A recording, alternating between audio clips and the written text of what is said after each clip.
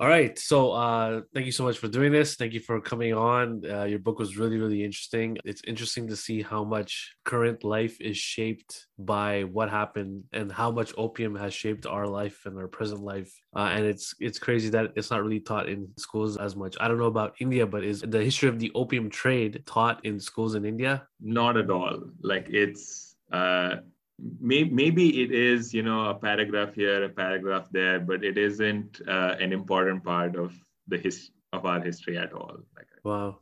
So before we start, talking about the British and the opium trade, before colonialism and before the British came to ruling India, what was the role of opium during that time in India? And was it being used by the people or was it being only used by the kings and the queens at the time before the British took over? okay, so the like opium has this sort of like long like prehistory before it becomes this kind of central commodity that makes people rich and gets people addicted and things like that. So if you go back in time, the Greeks are using opium like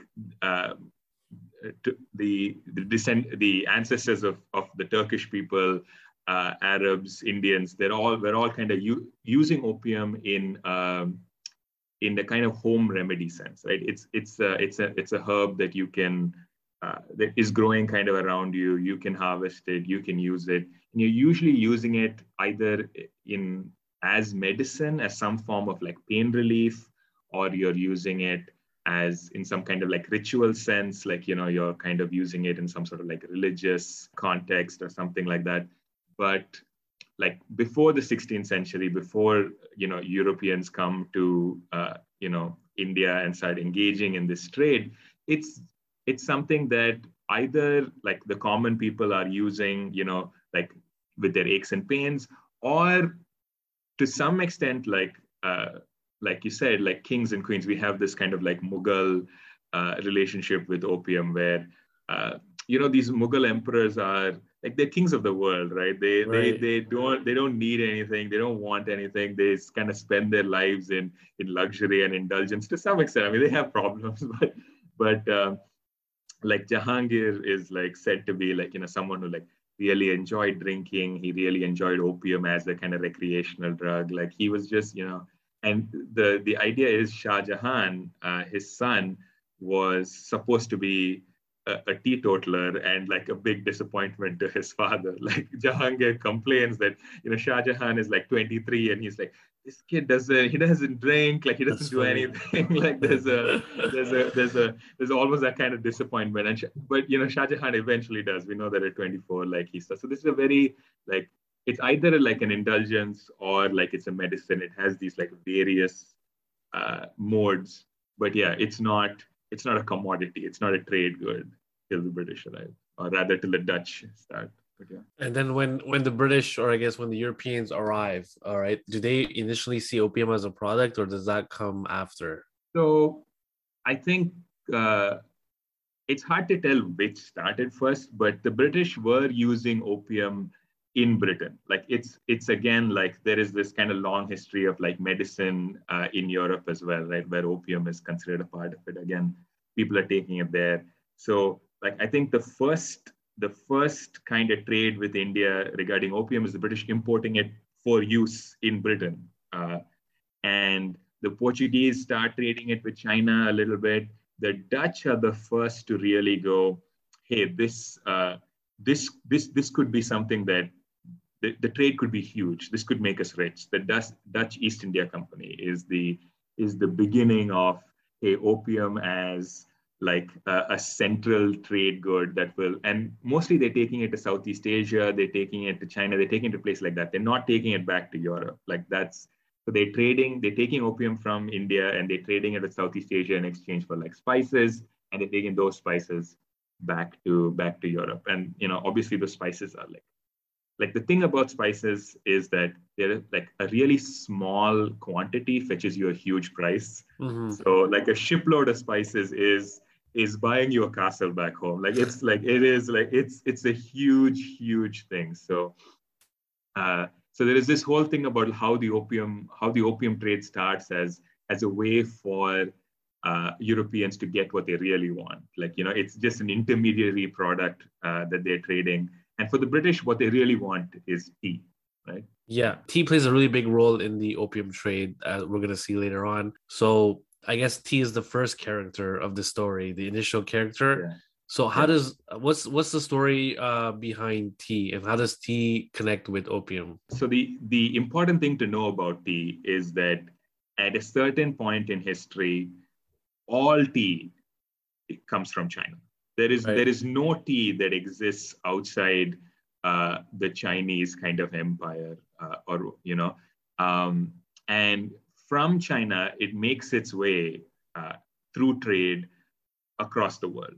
So there's this really fun fact about tea that, like in almost all languages in the world, the word for tea either starts with the ter sound or the ch sound, as in ch for chai. And the idea is that if the thing that decides whether your language has a ter sound or a ch sound for tea is whether it came from the East Coast or the western part of China. Cool. So that is it's just really fascinating. You can trace, you can figure out how tea got to a certain place based on the sound of the word for it. And the idea is that once tea comes to Europe, it becomes something new, something interesting that primarily the aristocracy are excited by. The European princes and princesses are like drinking it, and then from there it kind of makes its way to Britain. So there's this interesting detail where Bombay was initially owned or controlled or claimed by the Portuguese. Right. And when a Portuguese princess marries a British prince, like Bombay gets traded as like a wedding gift. And it's that princess who kind of who's credited with popularizing tea in Britain, because she drinks it in Portugal. Now she goes to Britain and she's kind of like a strange like outsider there. She has this different culture, and now what is she drinking? She's drinking tea. This sounds interesting, and it becomes something kind of cool there, and it trickles down from the aristocracy slowly to Britain and to the common people.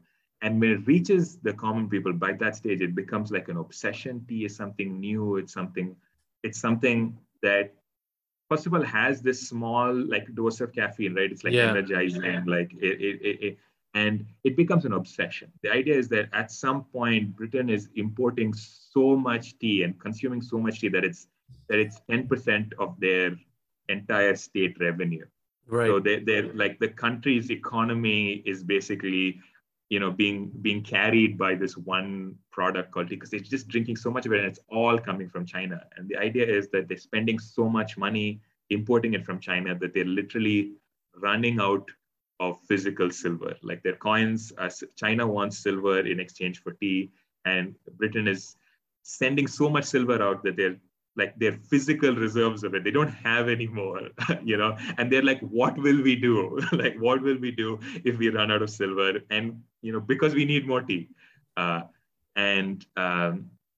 they're looking for goods that China will take instead of silver. They're like, right. Hey, we manufacture things. That's what they pride themselves on. They're like, oh, we're making clockwork. We're making, we've just, got this steam engine, and things like that. They're and cloth, they have this whole weaving industry there, and they're like, they try to convince China to take these goods in exchange for tea, and China basically isn't interested, because the Chinese emperor is like whatever Britain has to offer, he's already got it, and he's got more of it than nice. He's just not impressed. And finally, that's where opium comes in, because the British Empire, the British government, the East India Company, more specifically, they realized that there is this market for opium there, that even though it's technically banned in China, it's in 1729, the emperor bans opium because he thinks it's becoming a problem already, before the trade is really kicked off. He's already this doesn't do any good for my my empire or whatever. So But the British realize there's a demand for it, and they start growing it in India and exporting it to China, and they Wouldn't use the cup. Yeah, sorry. sorry, wouldn't selling it to if opium is banned in China, wouldn't selling opium to China start like would be very undiplomatic and could tarnish relationship? Aren't they worried about that? They were, so they have this kind of very thin disguise. Okay, so they say that the British government officially does not do anything. They officially grow it in India, and then they auction it out to whoever in Calcutta wants to buy it. And so it's private traders, private ship owners, private merchants who like stand up in this auction and they buy it, and they, I'm doing scare quotes here. They like smuggle it into China. And what this means is nothing. Like, the British know what's happening, and the Chinese emperor probably knows it's happening, but he can't do anything about it. But these private traders take it from Calcutta. They go to Canton, and they trade it with Chinese merchants there. And that's the thing. Chinese merchants in China are like, it's illegal, but it's fine. This thing sells here, and they are like, even if the emperor says it's illegal, we're going to do it because this makes us rich. So it's not something like where there is like China is one like monolith and has an opinion. No. Like they're like Chinese people. They're like a diverse body, and they're also like, they also want to make money, right? The British merchants, the Chinese merchants, they're like two sides of a coin. So the Chinese really want to limit what kind of goods come in and out of the country. So they really control the ports that Europeans have access to. And they control within the ports which merchants Europeans can trade with. So there's this thing called the Hong. So to get a trading license, to become a part of the Hong, like you have to buy a license from the government, and these licenses are super expensive. Like in the sense that not officially, but you have to pay a bribe to get a license, and the bribes are like enormous. And this is generally a part of Chinese bureaucracy at the time, where it's like extremely corrupt. But so was every bureaucracy in the world. So these Hong merchants, they've paid this bribe, and it's a huge amount of money, and they need to make it back. So it's almost like, as far as they're concerned, we have to sell opium. That's the only way that we'll make this huge investment. We'll recoup it. So that's kind of how, like, even though it's illegal, like opium is still getting into China. Why do they need opium from the British, or in this case India? Isn't there opium being grown in China? So the idea is that I think opium, like there might be attempts to grow it in China early, but initially it's just like it's good and it's cheap, and it's as much as you want is coming in, right? Like that's the idea, and the British are like willing to exchange it for tea. So so there isn't, I think, a great pressure to grow it yet. Okay. Yeah. You mentioned that the market is in Calcutta. Is there a reason why it's Calcutta and not anywhere else? It's in Calcutta because the British control it, right? Like that's Bengal is Britain's first like entry into India, right? Post Battle of Plassey, they have this land, and it's the first place where the East India Company are governors, right? They're legally the rulers of this giant piece of Bengal, and so they have this ability to kind of incentivize / coerce farmers to grow opium because they want to collect opium as taxes and things like that. So they get thousands of Bengali farmers to switch from whatever they were growing before to growing opium, and then they can then auction that off in Calcutta and then take that to China. Right. So, I mean, I'm familiar with tea farms and tea estates in India, and how tough and difficult and rough that is for the farmers that grow it. What is life like for an opium farmer? And now that you just mentioned that, like, they force farmers to grow opium, how does that affect farmers now? Does that make them more money, or does that make them, I guess, less money and rough? And do they? And I'll ask the next question after. Go ahead. That's a really good question. And some part of it involves understanding what farmers' life was like before that, right? So I think the general consensus is that the life for a farmer before the British is still tough, but I think the thing that the British do is that they create this culture of indebtedness, right? Like they make you like borrow money so that you can like buy the seeds to to plant your crops, and then because of that you need to then repay that loan, and you never earn enough to ever repay that loan, because then you have to borrow again for the next year or whatever. So there's this cycle of indebtedness that they kind of institute, and that's their big way of forcing people to grow opium, right? They're like, we'll sell you the seeds, whatever, you owe us, now you have to do this, that kind of thing. And I think the quality of life of farmers does like seriously go down post this. I mean, specifically also because opium is an addictive drug, right? Like you have to you can't eat it. It's not food. Yeah, you can't. So there's a question of like, how does it affect how you get your food and things like that. You have to like grow food also like separately, all of that. But also like there's this thing about like you have to harvest the opium, and for that's a physically strenuous thing, right? Like you take a knife and you kind of cut the bud at the base so that the sap oozes out, and it's an intensive thing. And there's this idea that many farmers get unknowingly addicted to the opium that they grow because they're kind of licking the knife, the blade, as they cut the sap, and they're getting, so it's a sort of like I don't think it ever becomes like a major like pandemic problem. I don't think, I think that's the right word. I don't think it ever reaches that level in India, in Bengal, like it does in China, but there is like, it is, to whatever level it is a problem. Okay, wow. Does class and gender and caste play into the opium farming? I mean, it definitely does. I mean, the thing about the way farming works is that usually the land is owned by a zamindar, right? Like a landlord, like a landowner. They're usually upper caste or elite in some capacity.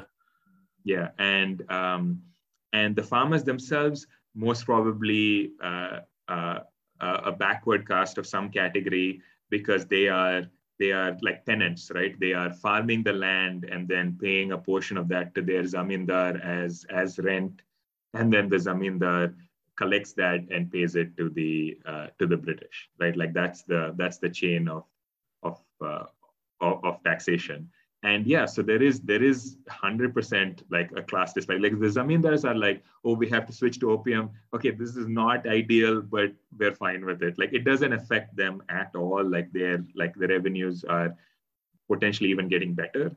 But for farmers, this is like, their lives are significantly getting worse. And there is definitely like class and caste like happening here. Wow. And gender, of course, because like, I mean, usually I think like farming is like gender segregated. There's certain roles that are done by men, certain roles done by women. But like I'm like, I don't know much more than that specifically. Okay, so now we're at a part where opium is kicking off. There's an industry in India now. You have farmers and everything going on, and the British are making money, and they're getting opium being sold to China. I'm assuming that now you can have like other farmers in other places in India growing opium and going straight to China and cutting out the middleman. Yeah. That is like, it is still like, in some sense, like an open market. So what interesting that happens is as we get to the 19th century, right? Like as we get to 1801, 1802, that kind of time, which is the focus of my book. Like the 19th century is more or less what my book focuses on, because that's the like the first half of that is the peak of the opium trade. So what happens is Calcutta has this monopoly till a certain point, and then they start hearing rumors that opium chests, like chests of opium, these wooden chests full of opium, are coming to China, but they're not the ones selling it. And they're like, it's from India, clearly. Like, it looks like it, the ships are from India, but like it's not from our ports, it's not from our auctions. Where is it coming from? And they realized that on the west coast of India, around Bombay, around Maharashtra, places like that, there is like a competing industry of like opium production is happening.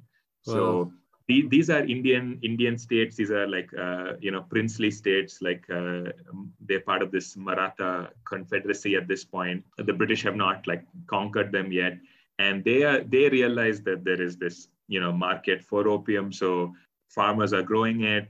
Like Indian zamindars, landlords, they're packaging it. They're putting it in chests, and they are selling it to usually European traders, but also Indian ones, and then they are like financing it themselves. So there's this kind of homegrown capitalism happening. There's this whole homegrown like trade route, like every part of it. Like there are hundreds of people involved, thousands, and it's quite complex and sophisticated because there are multiple ports. And once the British find out, they try to stop it. They try to stomp it down. And they start by like trying to close off the ports, right? They go like, okay, you can't take it out of Bombay, which they control. And so, these Indian like merchants will find another port, and they'll try to close that down by like, if it's an Indian port, they'll go to the prince that controls it, and they'll try to sign an agreement to kind of lock that port down as well. And these Indian merchants that they call like smugglers or whatever, like these guys would just keep finding different ways. They might go to the Portuguese who operate out of Goa, and places like that. They might go to, at some point, the British, like they spent 10, 20 years trying to get these like Indian states to stop growing it, and they can't get them to stop growing it, to stop like exporting it. And like, it doesn't work, and it's like fruitless, and it takes ages because they just don't have that level of control, right? It's not like they don't have the army that can just be there in every city or whatever. It is such a small operation actually. And so like these merchants will go all the way to Karachi. Like they will, like it's like wherever whichever port, they'll figure it out. So eventually the British realized that like they can't do anything about this whole like Western coast producing opium. So they decide that if you can't beat them, join them, that kind of thing. And they say, listen, export it from Bombay. Like just pay this small sort of like customs, like this small like tax, and you can just export from Bombay legally. And the idea is that this tax is cheaper than the cost of transporting it or smuggling it to like these other places, right? Like, so then, like once the British do this, once the British kind of legalize this opium trade out of Bombay, like that's the real like starting point for Bombay as a city. It takes off from there because like all this trade comes into Bombay, and with this trade comes money, and with this money comes like investment into the city and all of that stuff. Yeah. So in Bombay, who makes the most money from the opium business? So I mean, the British make some money, but the interesting thing is that it's all these like Indian merchants, really, right? Like they get into their wealth. They find their wealth here, and there's this whole class of Indian merchants that emerge. At the forefront of that are the Parsis. The Parsis are, as a community, like have like a large number of them are into trade, specifically the opium trade, and they monopolize it to some extent in the beginning, and they become exceedingly wealthy. They become kind of like the merchant class of Bombay. There are others, of course. It's just the Parsi that in some sense dominated. And that's kind of how I discovered this and became interested in this whole like story, is because like as a journalist, I was just kind of like writing about this one particular Parsi trader called Jamsetji Gigi Boy, who basically becomes the wealthiest man in India. Like these things are like hard to like know for sure, but he definitely becomes one of the wealthiest men in India.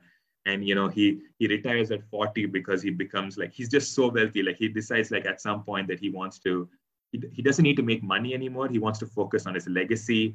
and he spends all his time doing charity and philanthropy because he wants to like essentially become a baronet. Like he wants like the British to recognize him and give him this title, right? These official honors, and Right. these come from the Queen, right? Like so, he's like, I'm an Indian. Like I feel like I have reached a certain level of like wealth and nobility and class that I want the British to recognize it, and I want it to be something that can get passed down to my children, right? So he doesn't want it to just be like he becomes a knight, I think, early on, and he's like, this is not enough. Like I want to become a baronet because I want my son to be a baronet, and so on and so on. So what happens to him in the end? He becomes a baronet, or Yeah, he? he becomes the first non-British person to ever become a baronet. Like it's this Parsi guy from Bombay because of the opium trade, and it's not a coincidence, right? Because the opium trade is something that the British are profiting from. He's like essential to their continued success, right? They respect him. They go like this is the kind of Indian, that we can honor, right? Like he's one of the good ones. Yeah. I see what you mean. Yeah. Wow. So now Bombay is booming, and not just from the opium, but also from cotton too, I think. Yeah. And okay, so now China. Well, before we get started with China, what is China like as a society? I mean, are they really, really that strong and that powerful that they can control who comes in, who comes out? Because right now India is being taken over, but China seems fine. So is China, is it strong, and there's I guess smarter than the British at this point, or are they just very insecure and defensive and just don't want anybody coming in because they saw the British coming into India? I mean, that's a hard question to answer because, like, you think about like the Mughal Empire, right? The Mughal Empire was a strong empire at one point, and then somehow, like, for really complicated reasons, including like the economy and just generally like political like strength, like the British are able to kind of conquer them completely, right? Same with China. China at some point is a very strong empire, has this great bureaucracy that basically controls the whole country and administers it extremely well.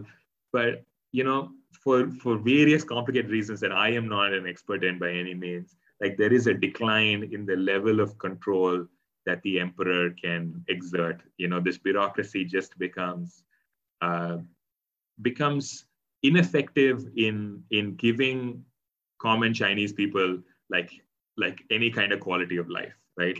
And once that happens, like once the state becomes like ineffective in providing for you, like you find ways to survive outside the state, right? Like you're doing Right. your, right? And this is where this whole like corruption and smuggling and all this stuff like happens because like who cares about the state at this point? Like they don't do anything for me. Like that's the kind of that's the feeling I get.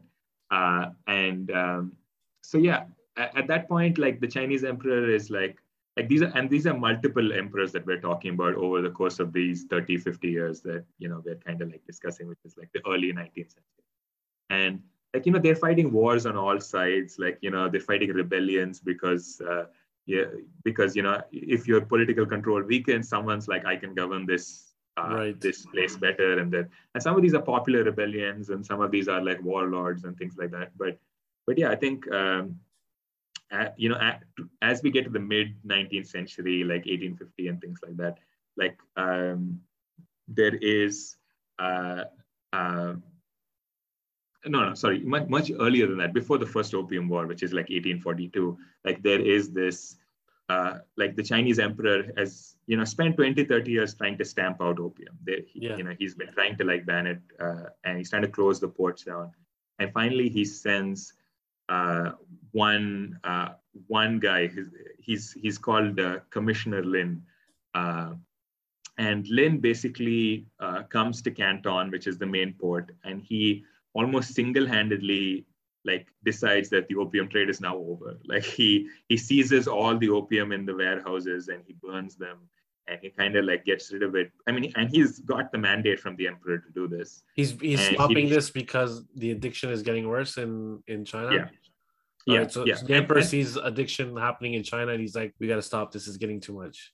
It's not just addiction. Also, I think the emperor is also going like, hey, like my economy is suffering, right? Like the silver that used to come into my country is now going out, and now I'm running out of silver. Like there's this Okay. whole thing about like, you know, like there is, I'm sure, in some sense, like welfare of the people, like in terms of like all of that. But there's also this like hardcore, like economic and political reasons to be like, hey, like my rule is being subverted here, and I need to kind of stop it.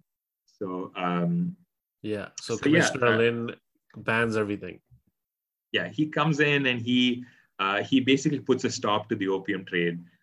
Like it's a hard stop, and the British like uh, they lose their minds and they essentially start lobbying for these merchants, these private merchants, basically start lobbying for the British government to go to war, to officially open up more Chinese ports and to reinstitute the opium trade. Among other things, they have other demands, but the real reason is like, hey, like we just lost this huge source of revenue and we need to kind of get it back.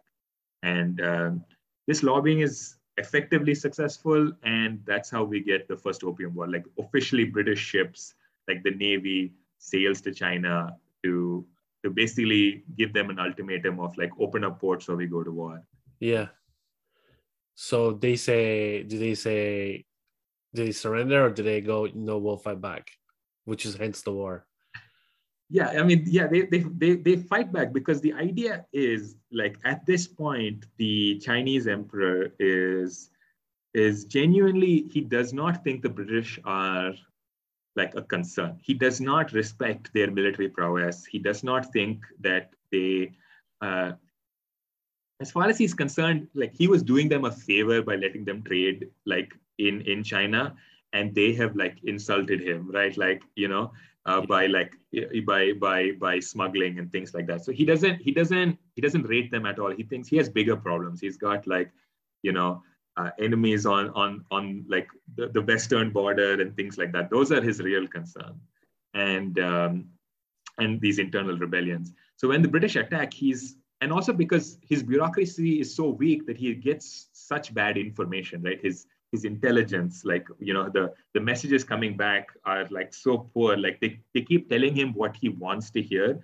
So they say things like, oh, like these British, like they're making a fuss and they want us to open more ports, and they brought some ships and they're threatening us. And the emperor is like destroy them. Like how dare they do this? And so like war starts, and then like it goes badly because the British at this point do have like superior firepower. They just have like better tactics, and the Chinese army is so like underpaid and like under like their morale is so low because like soldiers' wages are like rock bottom. Like they're surviving because of bribes from the opium trade, right? Like when they let British ships through and they It's take a bribe, ironic. like that's how the army and like the Chinese Navy is sort of like surviving. So they're so demoralized that the British steamroll over them. And as they're doing this, the Chinese emperor is like, okay, have they gone yet? And people keep telling him, oh yeah, we defeated them. Like, like his intelligence, his advisors will say like, we had this resounding victory over the British. And he'll be like, okay, great. And then they'll come back and they'll be like, but somehow the British are still here and they're attacking this place. And he's like, why are we not able to defeat them? And at this point, he's just so ineffective. And like it's just a non-functioning kind of empire. Like that machinery is just so weak and so crumbling that it's just so ineffective. So finally the British, like like the emperor realizes that he needs to say yes to just get them to leave. Like like he's like I have 10 problems. Like I have these rebellions or these insurrections. I have all of this stuff. I'm trying to maintain my empire, and these guys are just an annoyance. So he says, okay, and he kind of like gives them everything that they want, which is they want to open up ports and things like that. They want the island of Hong Kong. Like this is a big thing. They're like we want the island of Hong Kong as a British colony. We Why want to Hong use Kong? that. So Hong Kong is it's an island. It's so they can control all of it. It's a great port. Like they can fortify it, and they go like, this is a base that can't be taken away from us. Like that's the strategic kind of political value of Hong Kong, right? Because they were, before that, they were just like operating out of Canton, right? Which is modern day Guangzhou. And they have these factories there, they have these warehouses in Canton, but then, this one Chinese bureaucrat, this Commissioner Lin, can come and can kick them out and take their stuff. So they're like, we need a base that we can protect, that we can defend. So they're like, give us Hong Kong, and this will be our base in this part of the world. Wow. Okay, so they get Hong Kong, they get to go back to trading opium. Do they get to trade opium directly now, or it's the same concept where people buy it and go straight to China and sell it there? So they've opened up other ports other than Canton. That's a big thing. And yeah, I think it's still not legalized. Like that's the thing, right? Like the opium trade, like I am like, my memory is foggy, but it's still not officially legalized. I think there's this now understanding that the Chinese emperor is not going to do anything about it anymore. Because they make this demand, but the emperor doesn't say yes, but it's not there in the treaty or anything like that. So like, I think it becomes de facto legalized at this point, but not actually officially legalized. And then 20 years later, there's the Second Opium War. And there it's officially legalized. Like there they go like, okay, like this is like, Why is there a second Opium War now? There's the kind of official reason for it, and which is like mostly sort of seems like nonsense, seems like an excuse to go to war, which is that, there's an incident where the Chinese like search a British ship or something like that. But it's not like, it's the sort of like the real economic political reason is that the British are like, there are some restrictions on us and China is weak. And I feel like if we go to war with them, we can ease those restrictions even more, and we can make even more money out of them, and we can open up this country to trade fully. And they just see an opportunity there. And I think it's just like sharks in the water, and they go to war because they're like, because any restriction on their trade, they are basically seeing as unnecessary and something that they would like to get rid of. Yeah. So after the British win the Second Opium War, now they're making a lot of money. Now they're getting their tea. Life is good. Everything is great. What happens to China society? The empire of China. So this is an interesting thing as well. Like, by the 1860s, like, opium is just, this is almost the peak of the opium trade. I think like it's just unheard of quantities are being traded between India and China at this point. And so there is a lot of scaremongering about what opium addiction is doing to China, like in the West, like in Britain, in America. There are these images like constantly being circulated of like emaciated like men, like, their bones are all sticking out, things like that. And they're like, this is what opium is doing to China. And it's not clear. And there's an argument to be made about like, hey, is that overblown? Like it's obviously detrimental, like definitely it's having a negative effect on people in the sense that like common working class people probably don't have like selling opium to them as a way of like extracting like money out of them, right? Like it's just it's unhelpful. It's probably bad for their health in the long run. But there's also this important point to note that like among the Chinese like middle class or upper class or whatever, there is this opium culture which is quite beautiful and quite nice. Like you get these like opium rooms, like a shisha bar kind of thing. Yeah, like exactly. People are casually having conversation and laid back and just having some opium. Exactly, it's exactly like that. You'll have these like beautiful rooms with like intricate like decorations on the wall, like beautiful lights, like these opium pipes that are kind of like, again, handcrafted, like beautiful ornaments. And there is this, yeah, it's like a tea house or like a shisha bar. Like it's just like any other thing, and it's there and it's thriving. So like in Shanghai, which you would find like places like this, and it's fine.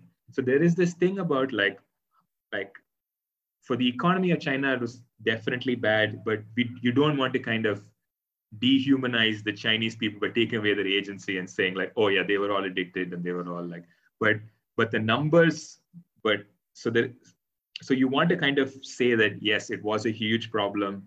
Like the estimates are like millions of people, right? Millions of people addicted to opium because Wow.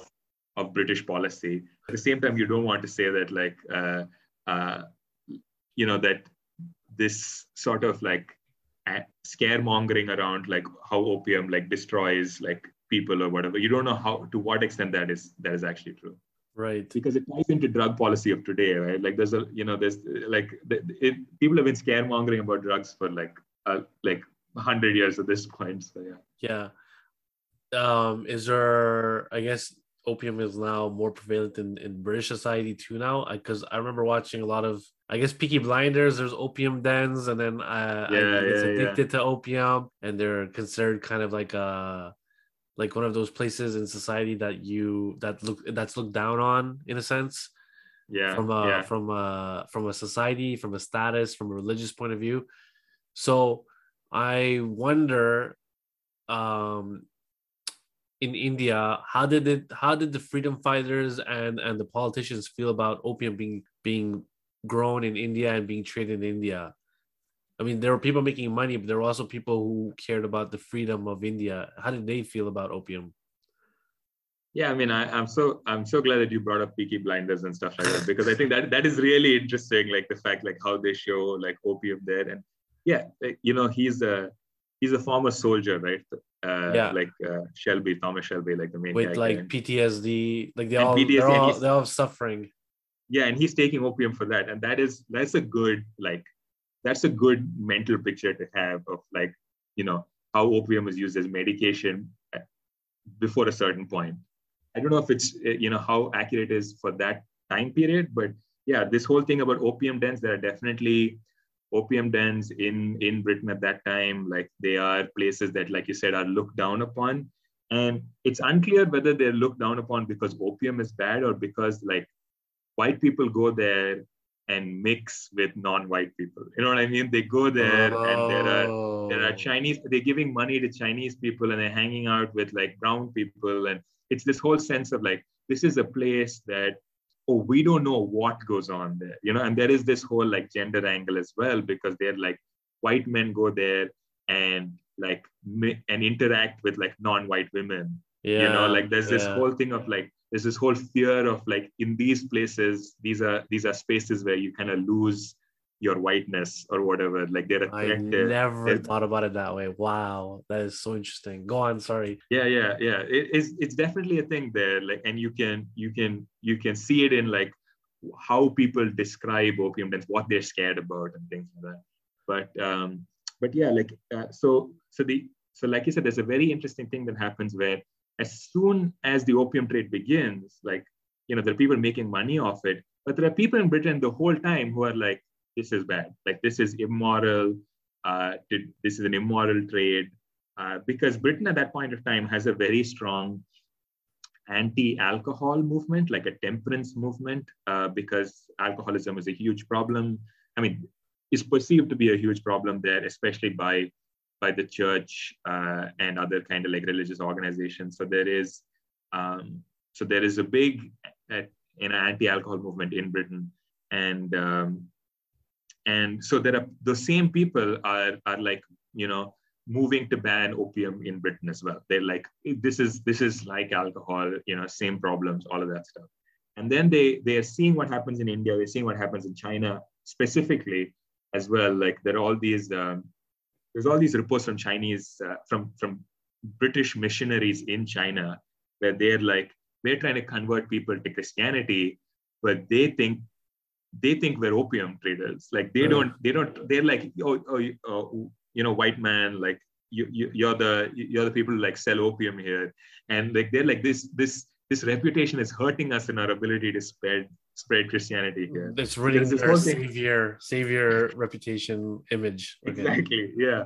Yeah. So these missionaries are like complaining back in Britain. They're like, we need to stop opium because it's not good. It's not good for religious reasons or whatever, right? And so this is becoming popular in Britain. There are like people, they're a minority voice, definitely. Like merchants and money speak louder, but they are a voice. Like, and you can hear them in Parliament. Like they have like MPs backing them who will stand up and who will say in British Parliament that we need to end the opium trade and all of that. And in India, there are allies, right? Like, there is an independence movement, like Indian leaders are trying to connect with like British leaders and things like that. So there is dialogue back and forth, but opium is never like a key part of like the Indian nationalist movement. And the Indian freedom movement is also is a bit later on, right? It's almost like the opium trade is dying out by the time the nationalist movement really starts. Yeah. And specifically, there's also like the Congress, MK Gandhi, like they had very strong anti-alcohol views as well. They for the same reasons. They were like, alcohol is like a way of basically you pay wages to your worker and then you sell him alcohol and take your wages back. Like it's like they're like, this is a trap, right? So they felt like, and there was a spiritual angle as well. Gandhi was like, alcohol is like not good for you or whatever because it's impure, and that's definitely a big thing for him because that's kind of his moral and spiritual philosophy. Yeah. But they don't talk about opium much at that point of time because and this is a complex issue, but primarily because one, they don't want to alienate any allies in Britain who are pro-opium, but also pro-Indian independence, or like might help them like get more autonomy or more power, might decentralize some of that power in India. So they don't want to do that. And secondly, like opium, as far as India is concerned, is an export good that earns them revenue. So even as the nationalist movement is gaining in strength, 20th century, 1910, 1920, like even then people are like, hey, we should not stop the opium trade even if we gain independence, because like we're going to be a new country. We need that revenue, right? Like why would you take away a source of revenue for for this new country when we need it the most? So there is that. So it is a complex issue. At the same time, there are people, even Gandhi himself, like as changes, he goes like opium is like alcohol, like, and he's one of the few people, again for spiritual reasons primarily. It's all the more like hardcore economics or political leaders of the Indian movement who are like, don't talk about this. Let's not bring it up. That's very interesting. Yeah. What is the ultimate fall of opium? How does opium finally stop to become a commodity? From the Indian point of view, it happens because, like you said, at some point China starts growing all the opium that they need. Right. So more and more opium production happens within China itself. So they need less. They need to import it less. At the same time, production in India has ramped up so much that the prices have rock bottomed and things like that. There are like economic forces at play. Also, there is growing international consensus that the drug trade is immoral. Like these voices in like British Parliament and the consensus is slowly shifting away from, hey, this doesn't need to be regulated, to this needs to be regulated. So in 1906, 1907, you get these kind of political diplomatic treaties where the British say that, okay, we're going to stop sending opium to China, and the Chinese are like, so there's an agreement that within 10 years or so, all opium import will stop and things like that. And eventually it is first of all, the drug not being as profitable anymore, like as a trade good, like other things become more important. So there is less economic pressure. Then there's this international kind of cooperation and consensus that drug trade needs to be regulated. And then, and then also, there's strong Chinese sentiment that, to have it stopped as well. Yeah. Did they find a new source of revenue after that, or at the end of it? I think at this point, like international trade is more complicated and diverse than that. Like it's not, but yeah, like you mentioned cotton. Like cotton is a big trade good in the 19th century, things like that. But by the beginning of the 20th century, like that's when my knowledge gets a little bit fuzzier in terms of like what replaces it. But right. Broadly, I don't think anything has to. Like How is the Boxer Rebellion connected to the Opium Wars? Oh, I mean, for those who don't know, what is the Boxer Rebellion, first of all, and then how is that connected? So this is a long time after the Opium Wars. So the Boxer Rebellion is, again, like beginning of the 20th century. It's around 1899, 1895, 1901. Like it's this time period, and it's essentially one of the largest popular uprisings against the Chinese state, right? And like at this point, like in the middle of the Boxer Rebellion, like it threatens that there is the sense that it threatens the Europeans in China. At that point in time, Europeans have a small presence in China post the Second Opium War. There are embassies and things like that. And like when it looks like the rebellion is going to potentially win or take control or harm these like Europeans, like all the European powers are like, okay, like we need to step in and we need to intervene and we need to kind of militarily step into China. Like they haven't done this so far really, right? Like the Chinese like empire has been autonomous. They've not been colonized in that sense, not like India, right? So right. So with the Boxer Rebellion, there is like every single European power, it seems, that's not a word, there are a handful of European powers, they all sort of like invade China at this point. And yeah, it is like a terrible, sort of event. And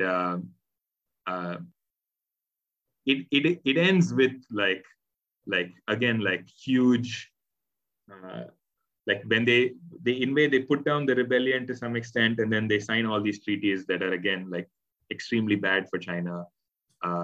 They get China to basically pay for this is the language they use, right? They're like, we came and saved you and we spent a lot of money, you need to pay us back for all the money we spent coming here and like and saving you. So there's this huge war debt that the Chinese end up owing to all these European powers. And this is completely like a cynical move on their part. Again, they're like, this is China is weak, let's invade kind of thing. So yeah, it is it is disastrous for the Chinese economy and for the Chinese state. And generally is around this time also like post these treaties that like the opium trade kind of like comes to a halt. Right. There's this idea that like in these new diplomatic moments, the idea that okay, this is from a different era. Times were different back then, but now we're all modern and we're all enlightened, and we know that this is bad. And there's actually a moment when the last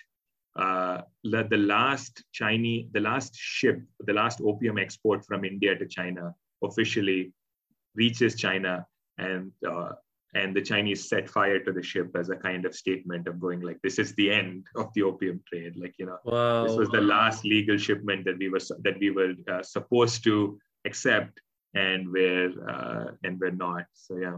That's crazy. Let's go back to Hong Kong. Does Hong Kong I mean, I look at Hong Kong now, and it's a big city. So does Yeah. Hong Kong flourish just like Bombay did within the opium trade? Yeah, it is a very similar story. Yeah, it is the opium trade that kind of uh, first brings money into Hong Kong.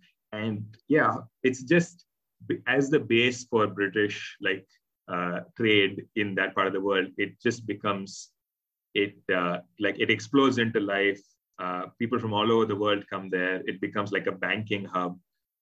There's just like uh, it goes from being basically being described as, this is from the British point of view, right? It goes from being like this barren island that nobody wants to being like this flourishing like great port. Wow. So why do you think the opium trade isn't taught in schools? I guess it's an embarrassing chapter for a lot of nations, I guess. Yeah, I mean, I'm sure it's taught in China, right? Like I'm sure Yeah. it's just not taught anywhere else because I mean, yeah, it is a complicated issue from an Indian standpoint, right? Because, like I said, like uh, it was a dangerous uh, trade, but most of the negative effects were felt elsewhere, not in India.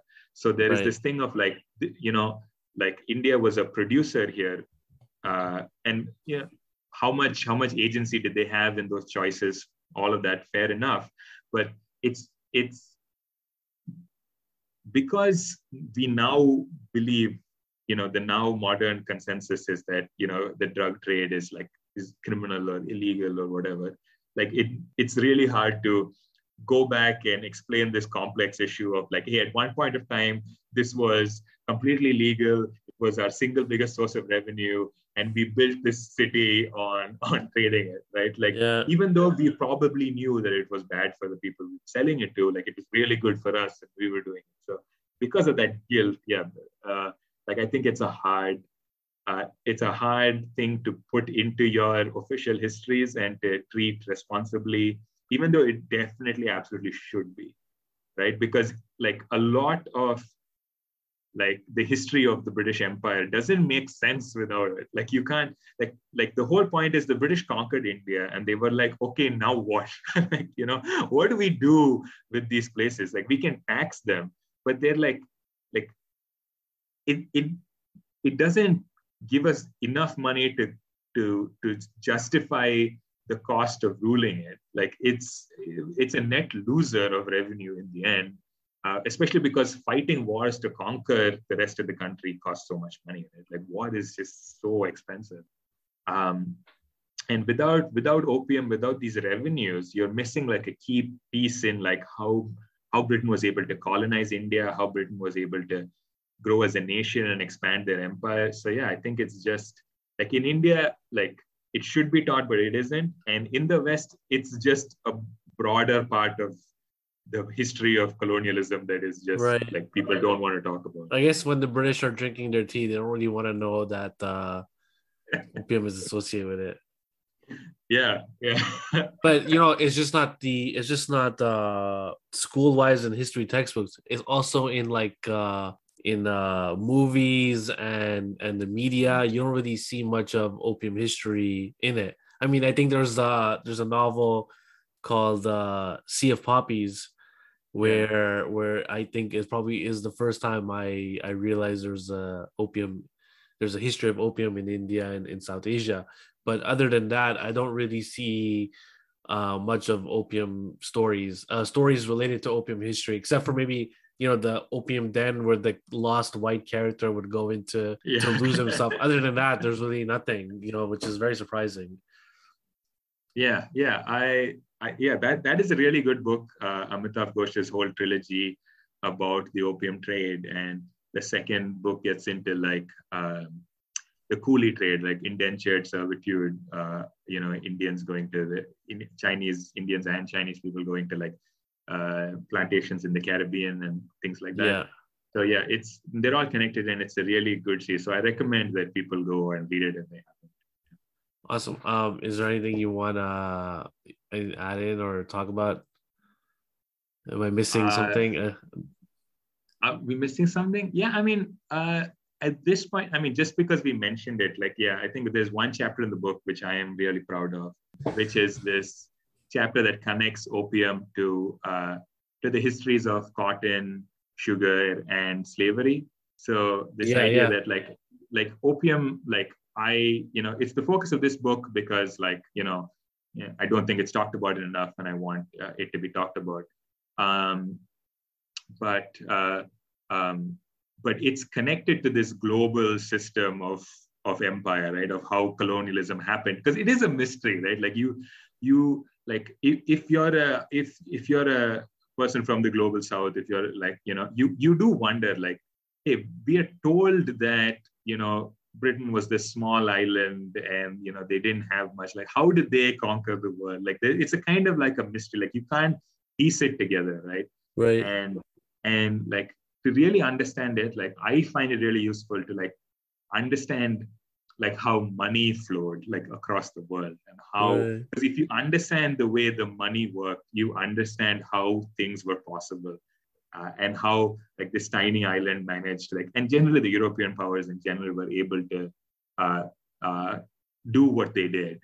And so I connect opium. So opium is already connected to tea, and tea is connected to sugar, right? The idea is that the rise of tea only becomes a popular drink when you can add some sugar to it and make it sweet. Otherwise, it's still a energizing sort of drink, but it's bitter, right? Right. So. And there is a moment, it's hard to imagine a world without sugar, but sugar is a recent entrant into Western society. It's there in India and China for a very long time, but it enters British society as a thing that only the rich can afford. Like, it's an indulgence, the luxury good, and then it comes down to the working class. And once people realize how delicious sugar is, there's this demand for it. And the only way they can service that demand only is, again, in quotes here, is that they decide that they need to enslave people and force them to work on plantations. And this is sort of like the beginning of the transatlantic slave trade, right? Like, right. And that, and you can't talk about slave trade without talking about cotton. And cotton also connects back to India, because like the American Civil War, right? This is another really like interesting detail. The American Civil War, it's the South that grows cotton, right? And it's the South that has these cotton plantations and all of that. Yeah, and, South of America, South of India. Yes, no, South of the United States. Yeah. So when the American Civil War happens, the North enforced like an embargo, like a trade embargo on cotton exports from the South, right? So the South, because they're trying to cut off the revenue for the South, right? They want to win the war, so they're trying to eliminate their revenue. So now the British and the rest of Europe that used to get their cotton from the American South need to get it from somewhere else, and they get it from India. And it gets exported through Bombay, and this is another huge thing for Bombay. So it's like it's all kind of connected. All of these things are connected, and it shows like a global like economic system. Yeah, and it is I find it very fascinating. I think if more people like understood that, I think we'd like get a better sense of why the world is the way it is today. A lot of drug dealers listening right now are taking notes on how to improve their game. Follow the money, I guess, is the best way to understand colonialism. Yeah, I think so. Yeah, definitely. Yeah. Anything else you want to add? I think that was really captivating. That was really interesting. Thank you. Yeah, that was a great conversation. Thank you for having me on. And if anybody would like to read your book, how will they get it? So the book is primarily only for sale like in the Indian subcontinent. It's a kind of rights issue. But at some point I hope it gets like a broader release.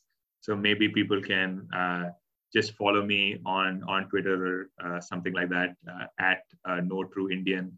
And like if it gets released, like I will like let them know. But yeah, if you're in India, you can like please check it out. Like it's available. It's called Opium Inc. INC. How a global drugs trade funded the British Empire.